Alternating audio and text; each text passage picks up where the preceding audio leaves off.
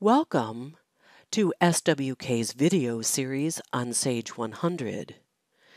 This video is going to review the item view under the Explore menu in Inventory Management. Launching the task is going to display two grids, a primary up on top and a secondary on the bottom.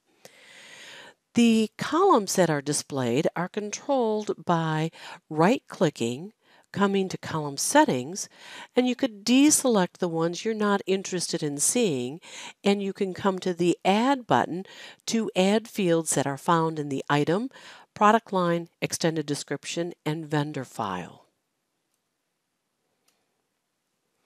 When we're looking at the secondary grid, we're seeing the item transactions for this particular item.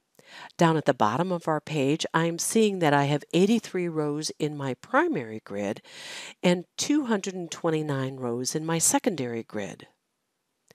I'm seeing item transactions based on the selection made on my side panel. It's defaulting to the item transactions, but I can also see the item quantities by warehouse, the sales order line items. So here I'm seeing all the sales orders that this appears on. Clicking on purchase order line items, I'm seeing each purchase order where this appears. And lastly, I can see which items have been which vendors this item has been purchased from. Let's come back to item transactions. If I double click on this first line, it is now going to bring the secondary grid up to be the primary grid, and I have a different secondary grid. Within this, I can do many things. I can create filters, and let's say I only want to see transactions from warehouse 000. I could come to Filter Builder and let's change the filter to say, let's remove the item here, and let's say we want to know the transaction type and we only want to see what's in sales orders. Now you can see I have some different filters. This little button has now appeared that allows me to go back and forth between the two different filter sets that I have. If I do another filter set, I would be able to go between all three or as many as you choose. That filter set only remains while I'm in this particular session. I've made some changes here and I can choose to save it, and I'm just going to call it test. And now when I come back to this, my default is going to be standard, but I can alternately choose the test. Let's come back to our primary grid and let's see another option we have by choosing tasks.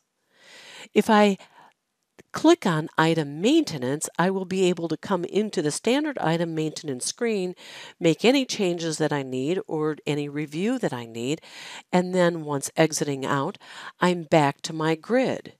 If I've made any changes, I would need to hit the refresh button to see those changes. I can also launch the task for inventory transactions, sales order, purchase orders, and bill of materials. If I make any changes on this, let's say I want to get rid of product line and I'm not interested in seeing product line, I could simply just remove that by dragging it away. I can also say I want to subtotal things by valuation methods, and now I have a sort here by valuation, and I actually have some options for subtotaling.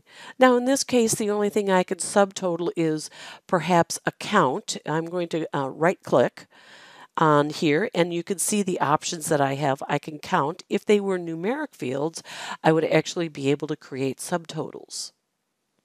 Something else that's important is coming up to the File menu up here. I have some export options. I could send it to Access, Excel, Word. Another popular one is bringing it to a text file, meaning comma delimited or tab delimited. And I can also send the page by email. If I select email, the primary grid is going to show in the body of my email, and this would bring up my Outlook.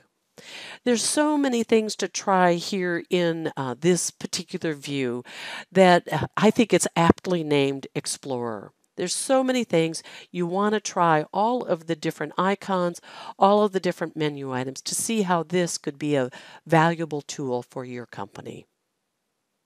Hope this helps you get more out of Sage 100. Thanks for watching our video.